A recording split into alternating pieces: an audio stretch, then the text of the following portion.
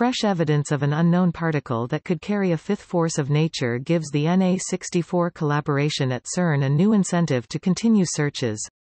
In 2015, a team of scientists spotted an unexpected glitch, or anomaly, in a nuclear transition that could be explained by the production of an unknown particle. About a year later, theorists suggested that the new particle could be evidence of a new fundamental force of nature, in addition to electromagnetism, gravity and the strong and weak forces. The findings caught worldwide attention and prompted, among other studies, a direct search for the particle by the Na64 collaboration at CERN. A new paper from the same team, led by Attila Krasznahorkay at the Atomki Institute in Hungary, now reports another anomaly, in a similar nuclear transition, that could also be explained by the same hypothetical particle. The first anomaly spotted by Krasznahorkay's team was seen in a transition of beryllium-8 nuclei. This transition emits a high-energy virtual photon that transforms into an electron and its antimatter counterpart, a positron.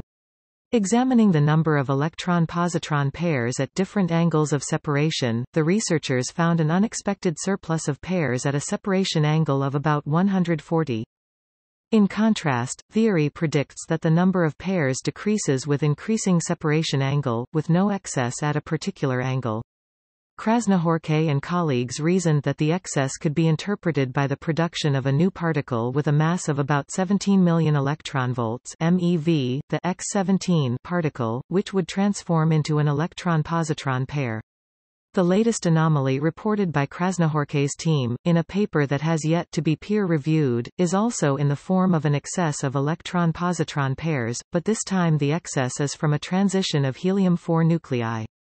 In this case, the excess occurs at an angle 115, but it can also be interpreted by the production of a particle with a mass of about 17 MeV, explained Krasznahorkay.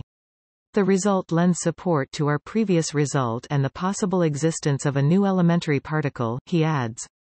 Sergei Ninenko, spokesperson for the Na64 collaboration at CERN, which has not found signs of X17 in its direct search, says, the Atomki anomalies could be due to an experimental effect, a nuclear physics effect or something completely new such as a new particle.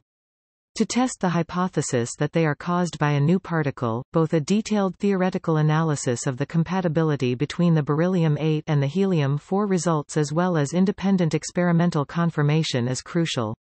The Na64 collaboration searches for X17 by firing a beam of tens of billions of electrons from the super-proton synchrotron accelerator onto a fixed target. If X17 did exist, the interactions between the electrons and nuclei in the target would sometimes produce this particle, which would then transform into an electron-positron pair. The collaboration has so far found no indication that such events took place, but its datasets allowed them to exclude part of the possible values for the strength of the interaction between X17 and an electron. The team is now upgrading their detector for the next round of searches, which are expected to be more challenging but at the same time more exciting, says Ninenko. Among other experiments that could also hunt for X17 in direct searches is the LHCb experiment. Jesse Thaler, a theoretical physicist from the Massachusetts Institute of Technology, says, by 2023, the LHCb experiment should be able to make a definitive measurement to confirm or refute the interpretation of the Atomki anomalies as arising from a new fundamental force.